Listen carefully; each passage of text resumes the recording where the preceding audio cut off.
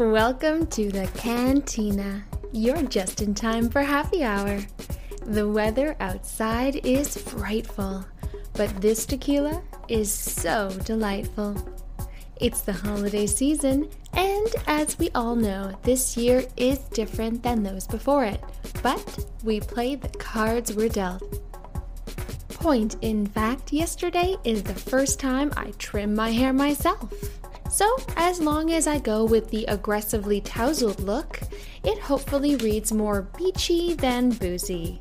Although life does imitate art, it's kind of like looking at a Pollock rather than a Léon Comer. Speaking of art, how's that for a segue? Let's jump into it, because do I have the story for you. Grab yourself a drink, and let's jump into it. Let's detox on the rocks. Salud! Have you ever seen something in a storefront window that was so beautiful you just had to have it? Well, it's the way I feel every time I pass the LCBO, but that is small beans compared to my next story.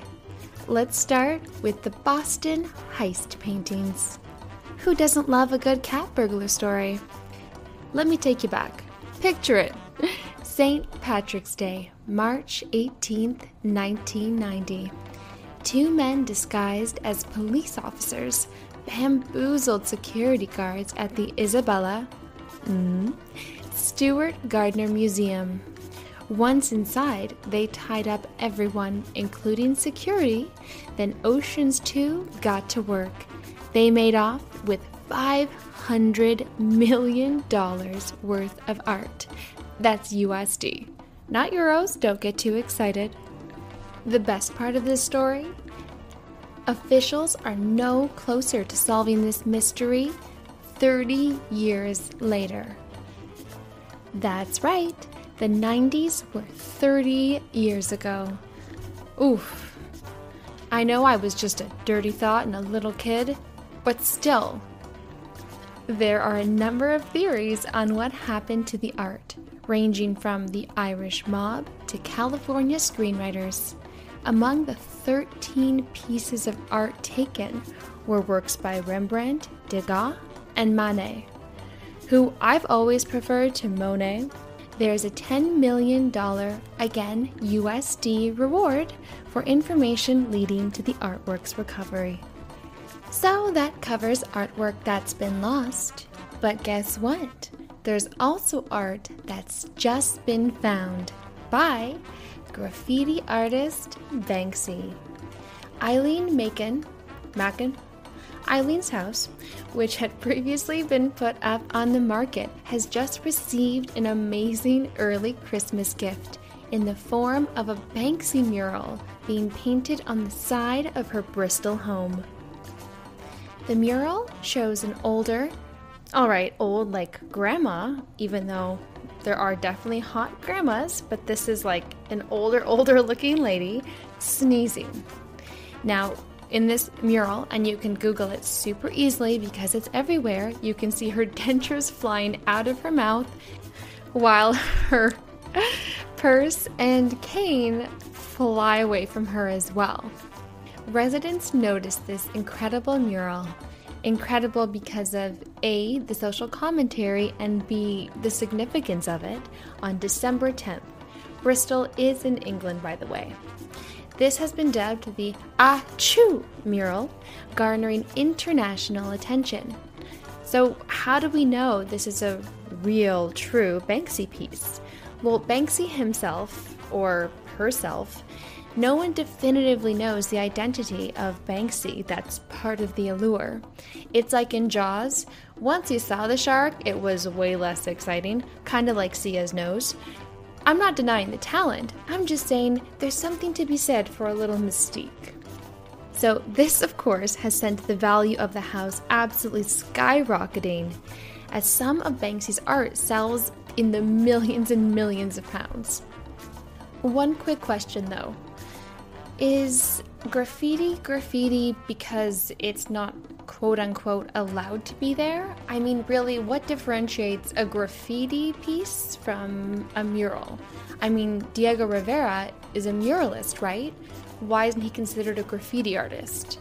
I mean, it's all art, don't get me wrong, but what really differentiates it? Is it the spray can? Is it the permit? There is graffiti and there are murals the world round. Actually, it's a personal hobby and passion of mine. Every time I go anywhere, I need to see the local artwork. I mean, true art doesn't really need approval from anyone, right? Art's meant to be controversial. So, what makes it art and what makes it a public nuisance? Just musings from a musing. Let's call myself a cocktail artist. All right, I like to drink. So let's segue this into what's in your glass. There's nothing like a glass of freshly squeezed orange juice in the morning, is there? Well, I'm sure we could sexy it up just a little. This vitamin-rich juice could use a little beta-carotene, maybe tons of vitamin A. Oh, and maybe some vodka? Today I'm sipping on a What's Up, Doc. My eyes are brighter, my skin is glowing, and the sass is in full effect. This is the drink that will bring out the Wasculy Wabbit in anyone, while getting your glow on. This drink is bright and sunny, and the perfect drink for brunch, lounging around the house, maybe cocktail with lunch, doing laundry, washing your hair, or merely contemplating the pointlessness of existence. As always, fresh is best. If you don't have any freshly squeezed orange juice or freshly squeezed carrot juice, make your life and your wallet happy and just buy what's on sale. Now, you've probably noticed I like to measure out cocktails by measuring by the shot glass. That is both A, because it's just easier, and B, it's part of my life philosophy. It's a fun rule of thumb in general.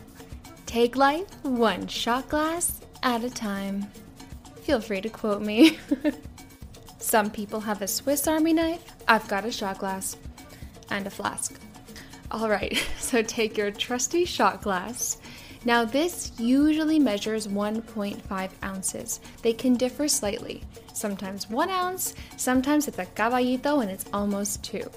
But I use the philosophy of if less is more, then think how much more will be. By the way, that is a blatant ripoff / homage to Frasier, since we're going with the 90s theme. Hashtag Roz Doyle is a queen. So what you want to do is take 1 shot glass of orange juice, 2 shot glasses of carrot juice, 1 shot of vodka, and 1 shot of ginger beer. Now, if you're a fan of Bloody Marys, this is almost a guaranteed love to your repertoire because it's vegetable juice based and it's really not that sweet. I really recommend trying to get your hands on ginger beer specifically over ginger ale. You're going to get a lot more intense, kind of deeper, better developed flavor. If you can't get ginger beer, again, don't stress, just use ginger ale. But if you're at the grocery store, I recommend maybe asking someone or taking a look. So combine your orange juice, your carrot juice, and your vodka over ice. Shake what your mama gave you. And make sure to not add your ginger beer or ginger ale until after this is fully mixed. Don't shake soda. I know it sounds silly, but you never know. Also, if this is like your third cocktail mixing experience of the day, just a little reminder, not that I'm speaking from personal experience. Now, this drink does not require much garnish, but if you want to get a little bougie, as we all do, I actually put on earrings before I record because it makes me feel extra confident. You can take some sliced ginger, if you love ginger, and add some to either the rim of your glass or just throw it in there. It's your drink, it's your day, it's your call. What's nice about this drink is it feels healthy. And if you really look at the ingredients, it's vegetables, fruit, and vodka's usually made from potatoes. I'm looking at you, Ciroc. Not my favorite. I mean, this drink is basically a salad. So, have a salad in a glass. Salud!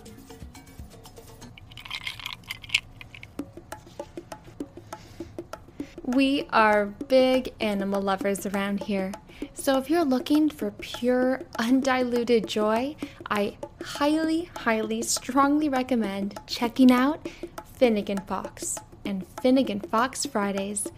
You can find this by going to Save a Fox Rescue. Now, this is an incredible organization, and I actually came across them on YouTube. Apparently, the government is listening to me through my cell phone and computer, but in this instance, they kind of got it right. The algorithm worked, because I have straight up binge-watched Finnegan Fox every single day since I first discovered him. It's true, my newest crush is Finnegan Fox.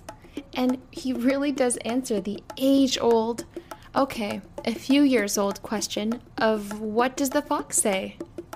Well, he laughs more than a speech dialect coach trying to decipher Lindsay Lohan's bizarre, quote, accent. Okay, I am going to dip my toe for the first time into the true crime arena, because the Zodiac Killer's cipher has been deciphered by the newbie code breakers of Jarl von Eyck, a Belgian computer programmer, David Orenchek, an American software developer, and Sam Blake, an Australian mathematician. Now, these three worked it out. Let's start from the beginning. There's tons of information on the Zodiac Killer. If you're interested, I highly recommend My Favorite Murder because these ladies cover it beautifully. Really, you type in Zodiac Killer and you're going to find a ton of information. Ooh, and the Jake Gyllenhaal movie with, who is it? He absolutely kills it. Ooh, Robert Downey Jr. and Mark Ruffalo. Excellent, and it doesn't get into like the nitty-gritty goriness, so you can watch it without worrying if you can get to sleep that night. I like just enough to be titillated, but not enough to make me an insomniac more than I already am. Alright, so basically, the Zodiac Killer released these ciphers where he was taunting the FBI, the police. I mean, the guy was a serial killer. Let's not mince words here. Now, he did release a code that no one was able to break. And 51 years later, the infamous maniac's letters, way back in 1969, not way back, but not yesterday, have been cracked by these three gentlemen. Now, the letter itself that they've deciphered, it's straight up insanity. I'm not going to read it out because it's not graphic, it's more unsettling, and that's not what we're into here. Well, just a little, when it comes to our livers, was deemed the 340 cipher. And it hadn't been solved until very recently. Now, these three gentlemen worked together to figure it out. And I know I'm repeating myself, but the FBI, the police, and countless experts have been working tirelessly. Now, the trio used a unique program and went through 650,000 variations of trying to crack this code. And it did not give us the Zodiac Killer's identity, but the point I want to make here is it just goes to prove perseverance, persistence, and good old refusing to give up pays off. Nothing but respect for you, gentlemen. Well done, boys. This episode has been brought to you by Rage. Plain old anger is for people who are able to manage their emotions in a healthy, mature way. Rage is at the intersection of complete frustration and behaving like an absolute lunatic with complete abandon. Fully commit to the insanity, embrace the lunacy, and ignore the heart palpitations.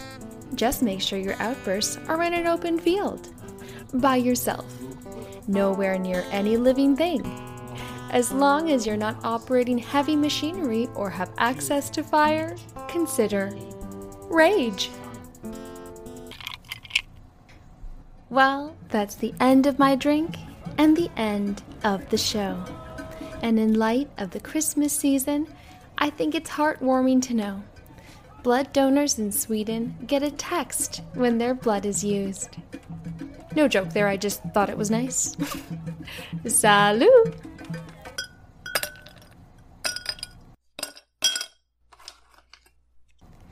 This has been a Cat Flap production. In association with Not For Sale Media.